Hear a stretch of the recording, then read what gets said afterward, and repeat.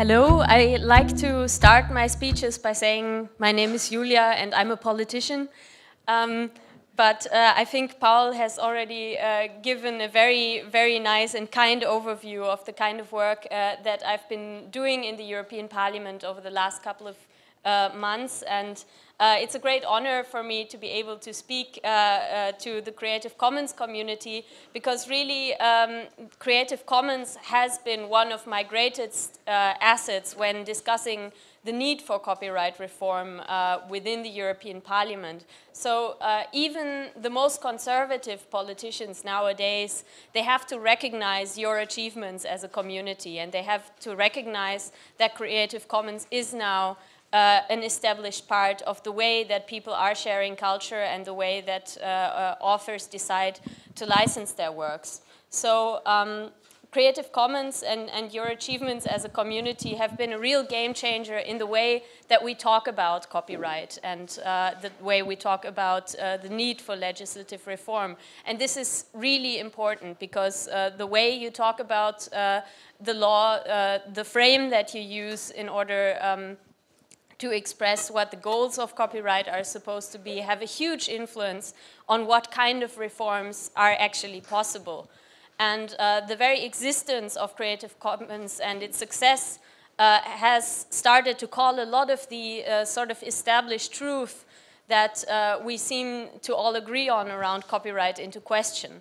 And this is what I want to start with by going through some of these established notions.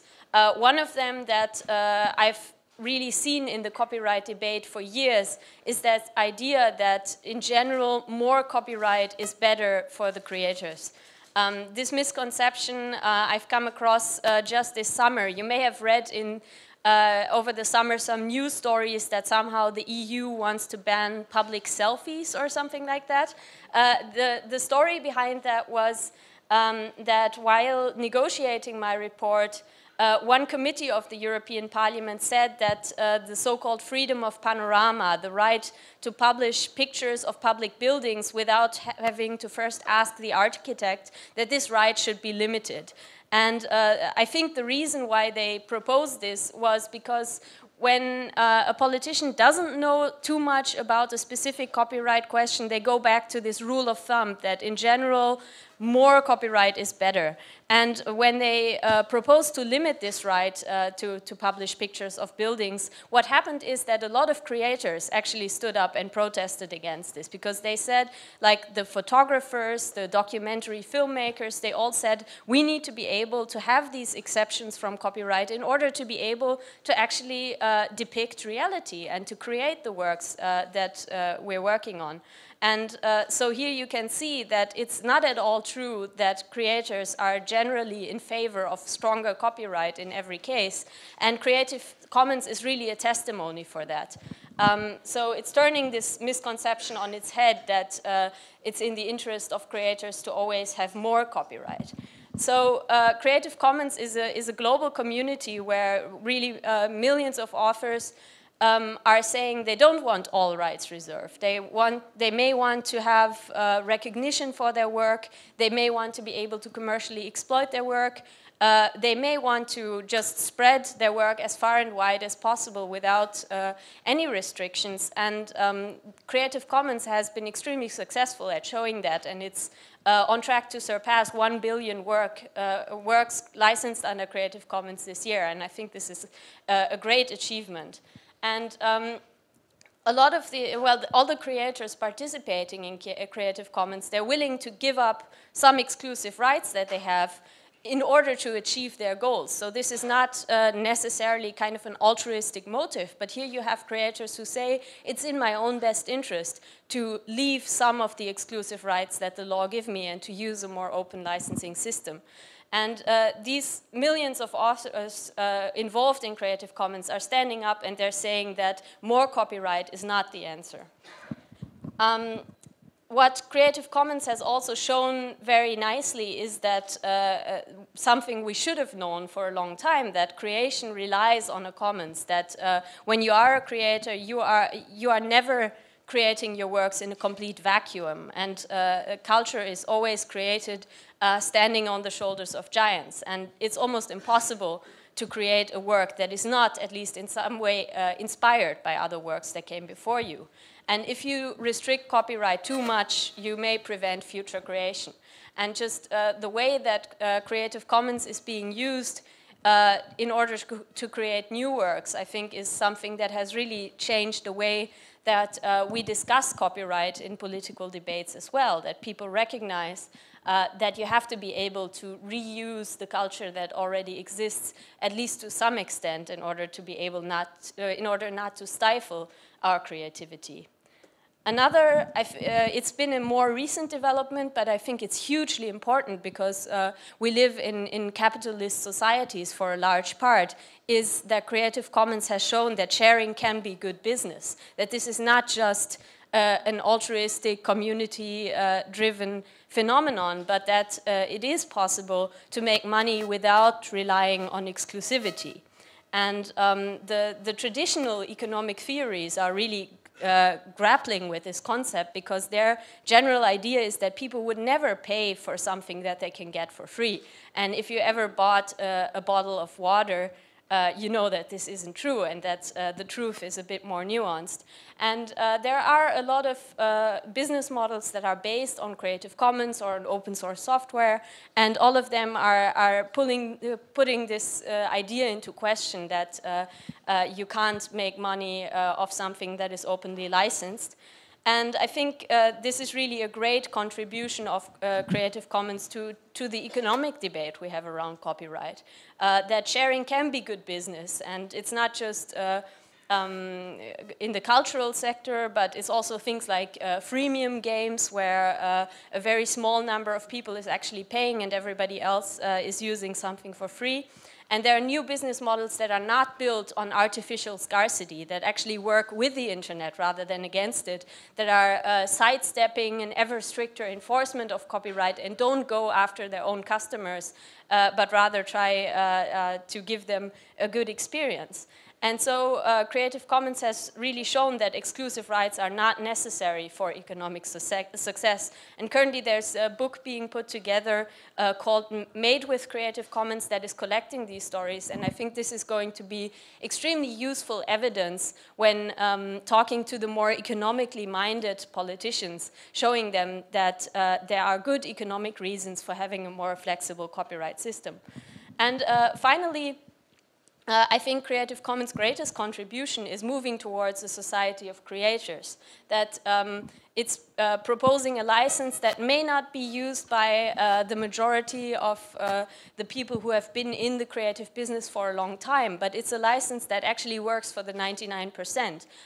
With the internet, everybody has somehow become affected by copyright because everybody is a creator, and suddenly if you are using the internet to just communicate about the creation that you're involved in, copyright has become a subject. So Creative Commons is giving some room for that for the, I think, vast majority of people who don't want to have all rights reserved. And I think there is a huge benefit for that, and copyright legislators can no longer just look at a very, very small number of professional creators who would like to have ever stricter copyright enforcement and ever stricter rules. But I think there are two problems with Creative Commons and the policy debate. One is that these positive stories about a different approach to copyright and a different approach also to making money with culture is not heard loudly enough. And the mainstream view among politicians, most of them are quite a few years older than me, is still that the more copyright creators have, the better for them, the better their economic situation is going to be, and that we don't hear enough of these success stories that are built on alternatives. The other is that there is a danger that the very existence of Creative Commons can also be used in order to say that, well, Creative Commons is a sign that the system is actually working, and that this workaround around the very strict copyright rules that you have built is enough and we don't actually need to change the laws. And I think if the Creative Commons community doesn't strive to be more than just about the license, that sort of sidesteps the shortcoming of the copyright system, you're helping this notion that licensing can solve all the problems we have and we don't need to have any legal limitations on copyright. So I think it's very important for the community to participate in discussions about the development of copyright policy, not just where it immediately benefits Creative Commons. So don't just get involved in the copyright debates that might somehow threaten the way that your licenses work right now, but it's important that you're involved in a broader debate about copyright and showing to the maximalists who want stricter copyright that Creative Commons is in some ways a workaround, but it doesn't mean that we don't have to reform copyright law as such. The other issue in that regard is that there is a danger that Creative Commons is kind of an island of free culture in a broader sea of automated takedowns and ever stricter enforcement, because I think the problem is that the vast majority of people who create have never thought about licensing. And they may not even know that Creative Commons exists. And unfortunately, the current copyright system is set up in a way that says that you have all rights reserved by default, and only those who have actually learned about Creative Commons even have the possibility or ever asked the question whether they want to give something back to the public. So don't run the risk of being just this island of free culture, but really go beyond the Creative Commons community and try moving the policy debate in a direction where maybe someday we can have Creative Commons by default or even have free by default and only have an all rights reserved situation for those creators who really explicitly want to have this. So that's quite a long way to go, and it's an important and difficult task. And I think it's really important that the Creative Commons community is, on the one hand, this demonstration that a lot of the underlying ideas behind the copyright system as we have it today are just not true, that creators do not want to lock up their works unless they get paid for it directly, and that you do not need exclusivity to create value. So I think let's take these lessons from the Creative Commons community and really carry them into the policy debate and turn them into policy demands. So really think about what kind of changes of the copyright legislation do we need to make sure that more people can benefit from something like Creative Commons. We are really far away from that goal today. I think what I told you about the freedom of panorama debate in Europe really shows that for the vast number of people who heard about this discussion, restricting the right to take and publish pictures of public buildings, it just seems crazy to the people on the street. So I think it also shows, though, that how far our activism still has to go in reaching the politicians who are making these proposals. And so far, I think the communities like Creative Commons, but also others who are working with free culture, the Wikipedia community, have been very effective at defeating bad proposals. I'm thinking of SOPA PIPA or ACTA, and also this really bad proposal about freedom of panorama. But we haven't been good at creating a positive agenda for change. And this is something we really need to work on, because it's always easier to, if you have a direct threat in front of you, to mobilize against that. But it's a lot more work to really come together and agree on a set of goals that what we want to change positively about copyright today. Here's what we're up against today. This is just a share pic that has been circulating in the European debate that is basically saying that copyright is guaranteeing freedom of expression, and I'm violating human rights, I suppose.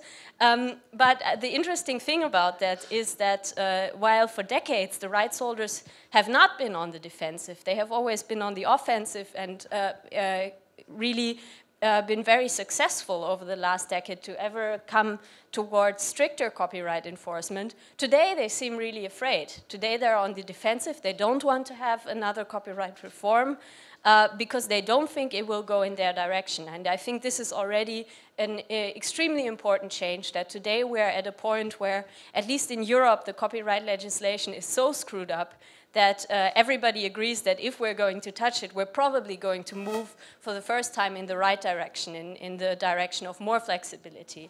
And I think if we want to grab this chance, we need to organize as a global community and really push for this reform now. Our voices really must become louder. We need to build broader alliances. So a community like Creative Commons must not just focus on the reforms that may be immediately useful or immediately harmful for Creative Commons as such, but we need to have a broader community of free culture and to find a common agenda. We need to organize the new creators, the new authors that I think is the vast majority of people using the internet to reach their fans today. We have video artists, video bloggers on YouTube and other platforms. We have fan fiction writers that are really doing what writers have been doing for hundreds of years, that is taking stories that already exist and creating something new out of it. We have people, huge communities on the internet translating anime and putting subtitles in their native languages. These are also authors that are, on the one hand, creating something new, on the other hand, infringing copyright, because there's no legal way of actually participating in this fan culture today. There are arts and crafts communities that are selling on websites like Etsy, that are also creators and that are not, they don't really want to deal with copyright questions for a large number. All these new authors, they have a new identity and new incentives for creating culture that are very, very different from the way that politicians who deal with copyright legislation think about authors. And I don't think there is any argument about the quality of their work or the ability to make money connected to this. I think people who are using Creative Commons as opposed to the all rights reserved system, they are just as able to live off their works. They are just as good in terms of the quality of the work, but they have a completely new approach to how to bring their arts to the people they want to reach. And I think we need to mobilize these communities and show politicians that their conception of creators and what their wishes are is just completely wrong. I think a lot of our problems today with copyright in the internet are rooted in the fact that over 100 years ago, all our governments signed up to the Berne Convention, which says that copyright has to apply automatically and there cannot be any formalities attached to that. And at the time, this treaty was initiated by an author, Victor Hugo, who actually had a point at the time. If you think about a world where there is no internet, it's actually relatively difficult to think of formalities of registration. But he wasn't such a bad guy in the way that he thought about copyright. I just want to read a small quote from Victor Hugo at the time, who said that any work of art has two authors: the people who confusingly feel something, a creator who translates these feelings, and the people again who consecrate his vision of that feeling. When one of the authors dies, the rights should totally be granted back to the other, the people. So basically, Victor Hugo did recognize that culture belongs to everybody, and the circumstances at the time were simply different. But I guess my point is, if over 100 years ago creators were able to initiate an international treaty, why shouldn't a global community of creators like Creative Commons today be able to initiate a new treaty, to initiate an international treaty for users' rights that actually makes sure that the reuse of culture is somehow enshrined into international law? So I think we need to start to seriously engage in this question of international treaties, and Creative Commons is probably the best placed to have this discussion and to actually start a bottom-up call for a new treaty that is actually protecting the new creators who want to share and protecting the rights of the public to access to information, to freedom of expression, and to the right to education. So this is really my core message to you, that we have to stop being on the defensive and only ever think about how to defeat the next bad copyright proposal. We have to be the ones pushing for a new treaty of users' rights at an international level. So what can you do today, though, apart from this kind of more long-term goal? I think the most important thing to do right now is to bring the problems with copyright as it exists today into the public debate. Because most people, while they may have heard of Creative Commons today, they think it's easy. They think they don't know that there are different Creative Commons licenses in different countries, and that just setting up the system legally has been extremely complicated. So bring the problems that you encounter with copyright legislation into the public debate, blog about them, make films about them, do theater plays about them, and keep bugging your politicians with this issue and telling them that Creative Commons may be a workaround in the current system, but everything is not fine, and we actually do need to change the laws. There are a bunch of international treaties being negotiated right now. There's TTIP, between the US and Europe. There's TPP with the Asia-Pacific region. And these treaties, in some cases, enforce the direction of having ever stricter copyright. So TPP will force a number of Asia-Pacific countries to increase the copyright terms to 70 years after the death of the author.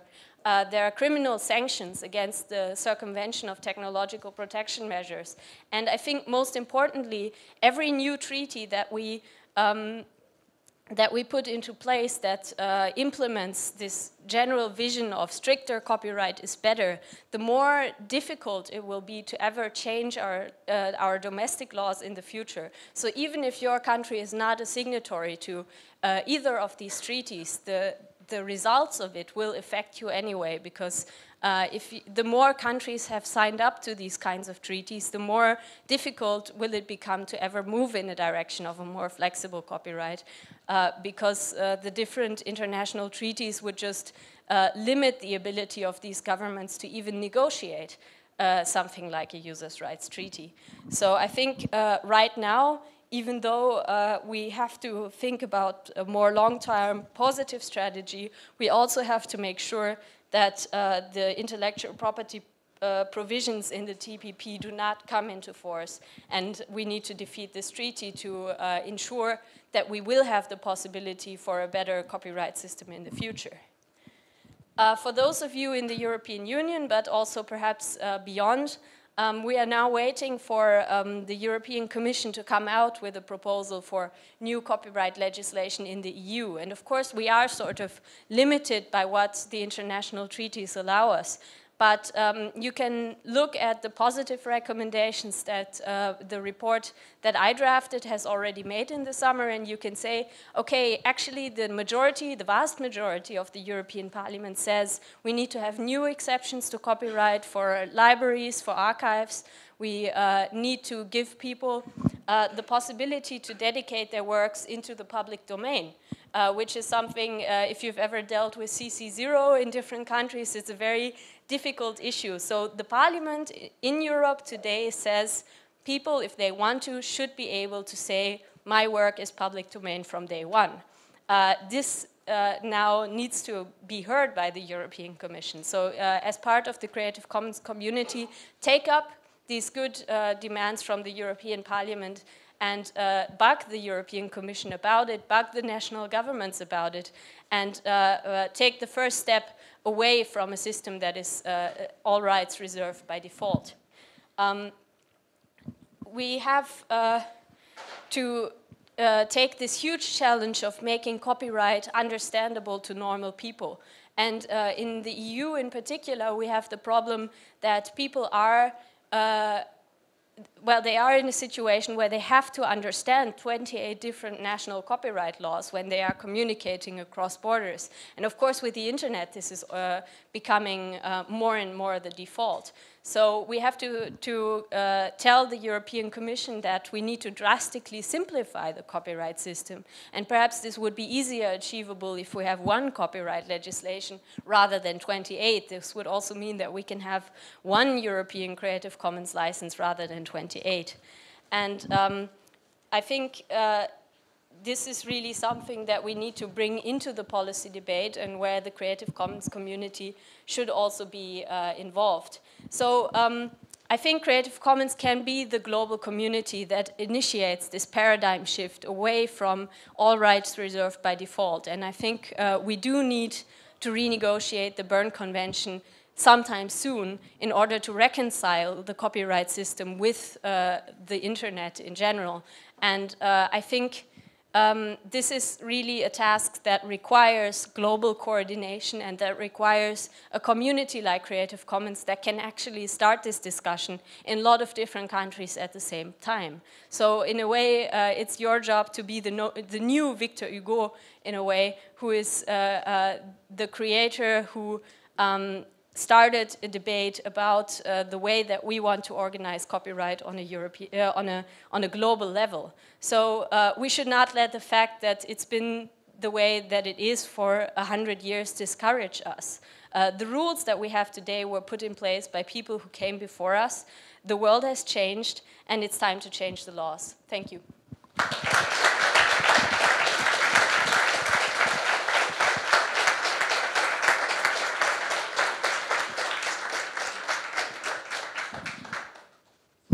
So we're running a bit late, but I think Julia had 40 minutes, so we have time for questions if people have questions.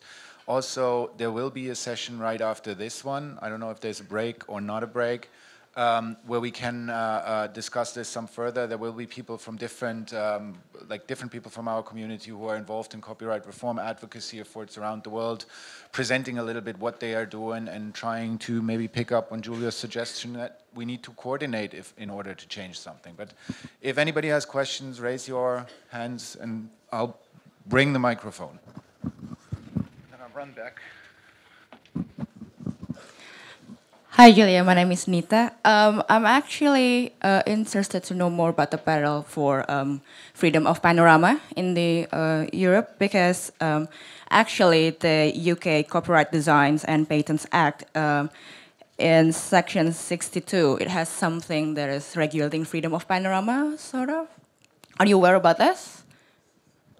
Yeah, if I understand the legal situation in the UK correctly, things that are in the public place simply don't fall under copyright in the first place. The situation is different in different countries in the EU. So currently, out of the 28 countries, 15 of them have something that can be described as more or less freedom of panorama. But there are still problems. So in Germany, for example, when we had the discussion this summer, all the German journalists are saying, well, we already have freedom of panorama and everything is fine. But in fact, the German legislature has its problems too, because German freedom of panorama is an exception in the law, unlike the main model, which says that the photographer also has to stand in the public place. So basically, if you are using a drone to take pictures, if you're taking a picture from a private flat, or if you're the Google car driving down the street with a camera 2 meters above the ground, you're probably not covered by freedom of panorama legislation. So, but I guess the good news is that we have really won this debate in the public space, even though the parliament has not yet made a recommendation to extend freedom of panorama. I'm pretty convinced that this is what's going to happen. Because the European Commission needs to also gather the support of the public for their reform agenda. So I'm relatively confident that they will actually propose at least a minimum standard for freedom of panorama across the EU. And I think this could greatly benefit all the projects that are based on Creative Commons licensing, like Wikipedia, for example. And even in the countries that have no freedom of panorama at all, like Belgium or France, there are some parties now that are actually bringing this up and that are proposing to introduce it on a national level. So we have really built momentum on this point, and I think that we can include it in the copyright reform that is coming up and actually make sure that we have freedom of panorama in all of Europe.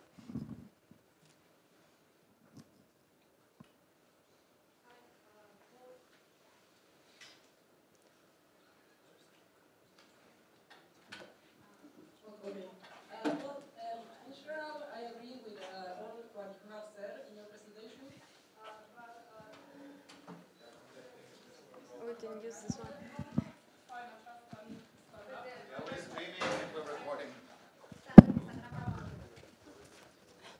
It's not such an important question to be recorded. So anyway, well, you have said that we need to reform the Berne Convention, and actually, I think that the Berne Convention has become more and more irrelevant nowadays because we have TRIPS signed. Most of our countries have TRIPS signed, so maybe what we should question is TRIPS and the nature of TRIPS and also the nature of the WTO as an organization and what they have imposed in the final run for countries. And that's part of the discussion of TTIP and TTP and all this stuff because they are the new generation of commercial treaties, actually. So what we should question in the base is not actually the Berne Convention, which is becoming more and more irrelevant, but TRIPS and the new generation generation of commercial treaties. And in relation to that, I think that if we are going to have a space in WIPO, it shouldn't be only to discuss international treaties, but also see all the work that WIPO does in reaching the local legislators and in reaching the local offices that then train people and have discussions with the people that is implementing the policies locally. I don't know what you think about this. I would like to know your opinion.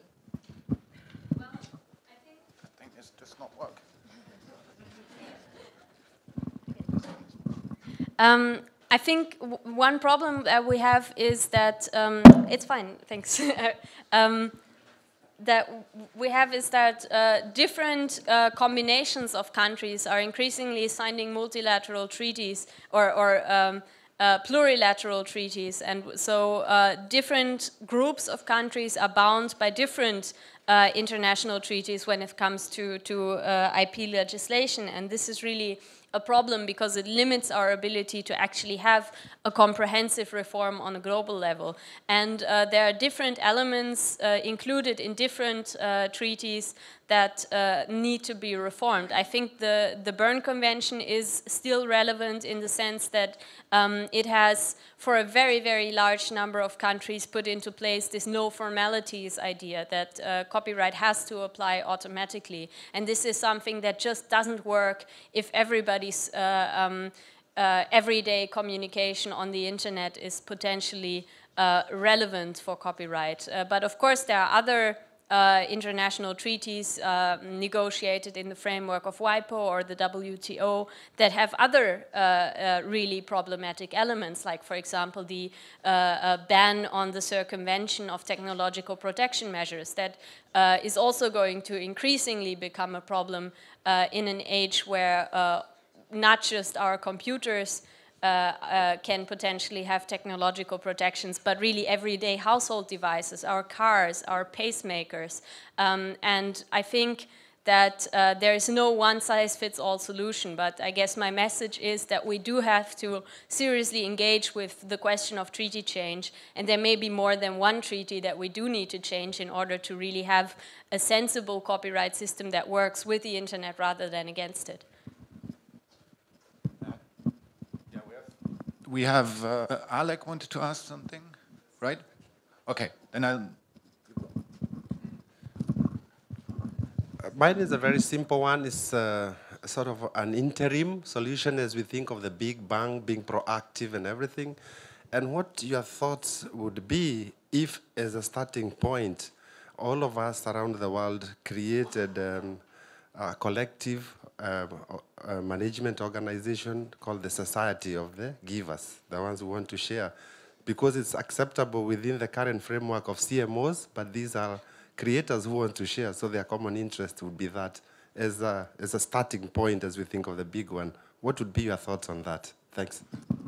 So we have developments like that in Europe as well. So there's a move to create a European collecting society, the Cultural Commons Collecting Society, that is doing just that. I think it works.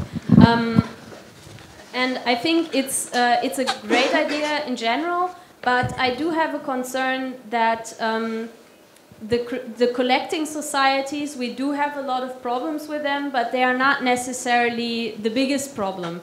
And sometimes having two collecting societies operating in the same legal system means that you create a competition over the repertoire of the artists. And this creates problems as well. So because it means that you are shifting, at least in some areas where the majority of creators do not go to the collecting society directly, but rather have given away their rights, for example, to a record label or to a publisher, that you move some of the power from the collecting societies to these intermediaries if you have more than one collecting society operating in the same area. So in Europe we have this development with the licensing for music that in the past you needed to negotiate with 28 national collecting societies over their music repertoire.